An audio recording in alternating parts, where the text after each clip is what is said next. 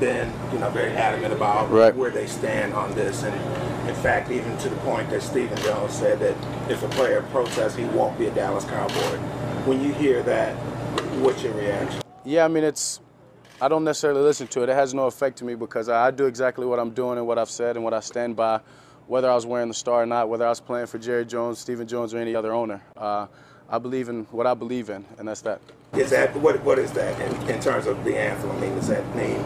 Yeah, I mean, never protest? No, I never protest. I never protest during the anthem, and I don't think that's the time or the venue to do so. The game of football has always brought me such a peace, and I think it does the same for a lot of people playing the game, a lot of people watching the game, a lot of people that have any impact of the game. So when you bring such a controversy to the stadium, to the field, to the game, it takes away from that. It takes away from the joy and to the love that football brings a lot of people. And so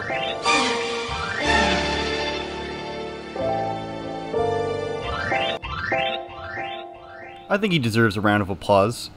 Not because of protesting, even though that's brave of him to say, but because we know what happens when you disagree with these social justice warriors. Now, there's an alleged story about Derek Carr, quarterback for the Oakland Raiders, predominantly black team, includes Marshall Faulk, a guy who sat on the bench and kneeled.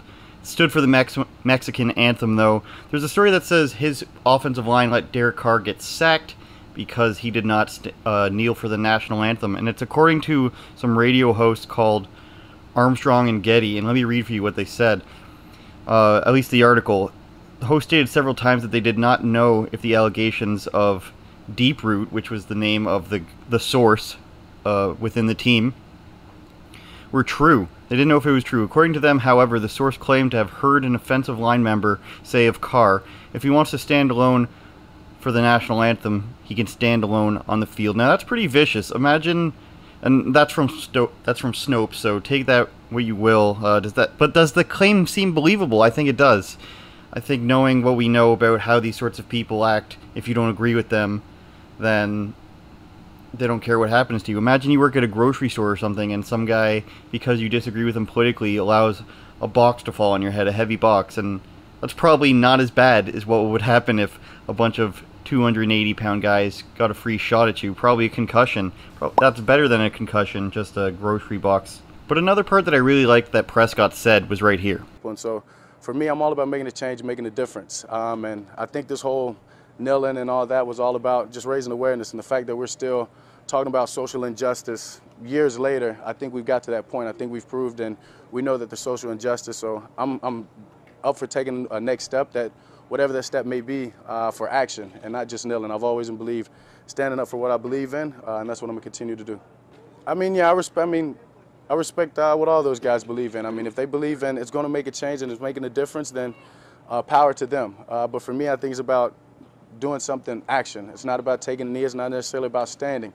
We can find a different place to make our country better. And obviously, as I said, I'm not naive, and I'm very aware of the social injustice that we have going on, but I'm about the actions that we can do to fix it rather than the silent protest. Do you have anything? So he's right about that. It's been almost 3 years and what's been done about it. Now, a while ago, the league and some players, former players, a couple current players, I believe, got together and they decided to give them $100 million towards various causes and towards these players to spend on what they thought were just causes. I made a video about it, and it was called NFL's Giving $100 Million to Who. I'll link it in the description, but it's been almost 3 years, and like all these protests, they haven't really offered any solutions. It's all just become, in my opinion, an F Trump sort of deal.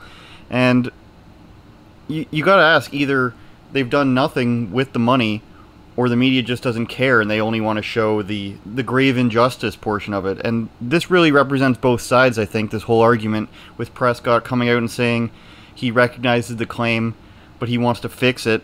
And then the other side, and this is where I get into some trouble with people, is it's sort of like you have to agree with me or do what I want, or else you're essentially evil. You're essentially a bad person if you don't just blindly agree with my cause.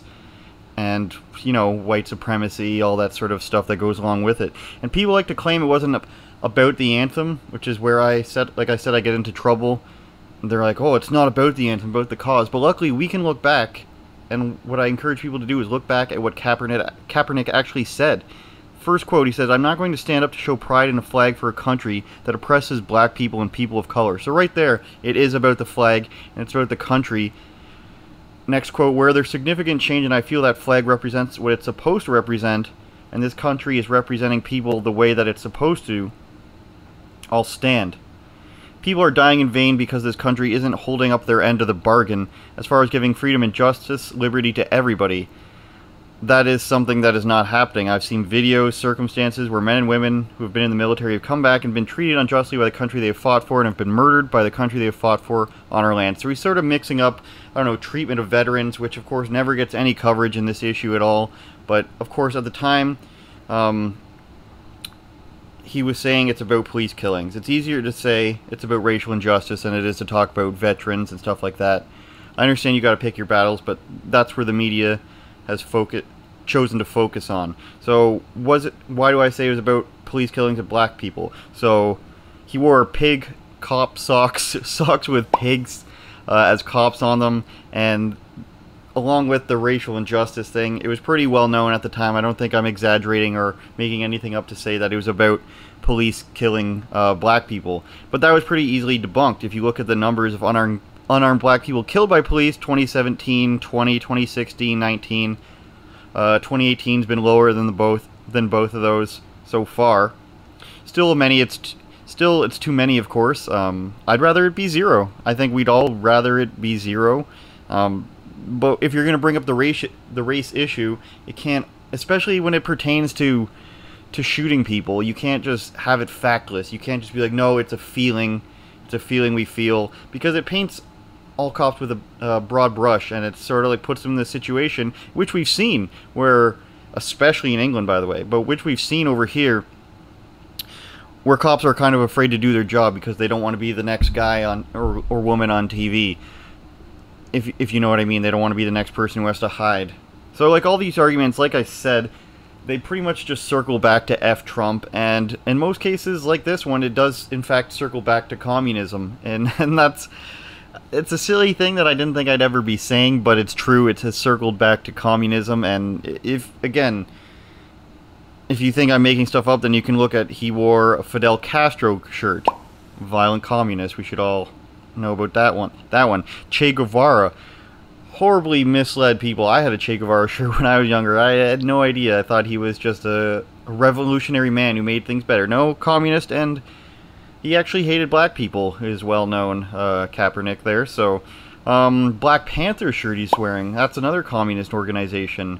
Very militant and violent, as you may know. You got to ask yourself, what are all these events, protests, marches?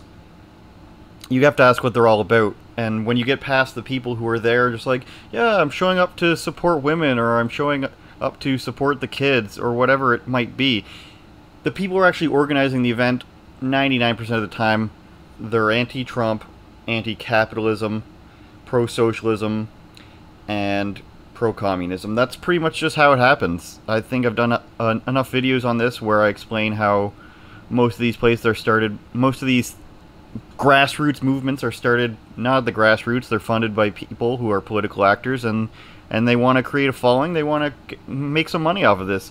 And you can be anti-Trump, that's fine. Just, you got to quit lying about it. It's the CNN factor, right? You got to quit lying about what your intentions are, and then people will start to believe you more. So last quote from Colin Kaepernick: "I'm not looking for approval. I have to stand up for people that are oppressed. If they take football away, my endorsements for me, I knew I stood up for what's right." And, well, that's kind of stupid, Colin. By that logic, I could go on my YouTube channel, say a bunch of racist stuff, have my channel closed down, and then I'll just be like, they took away my voice, therefore I know I'm doing the right thing. Cap, that's not good. He's not good. LaShawn McCoy, one of the best running backs in the league, said he's not good. Michael Vick, one of the best quarterbacks of all time, who's also a running quarterback, like Kaepernick said, he's just not good enough to deal with all the commotion around him for a team to keep him. So they say he's not good enough, and I say he's not good enough. People pay good money to come watch these athletes play, and they try to take over the fucking game. Shaq, we're on live. That is a disgusting act by Randy Moss. Close the door! Jesus Christ, you people are crazy! You'll do nothing. You'll do fucking nothing. Now Woody isn't doing nothing. Get the fuck out of here.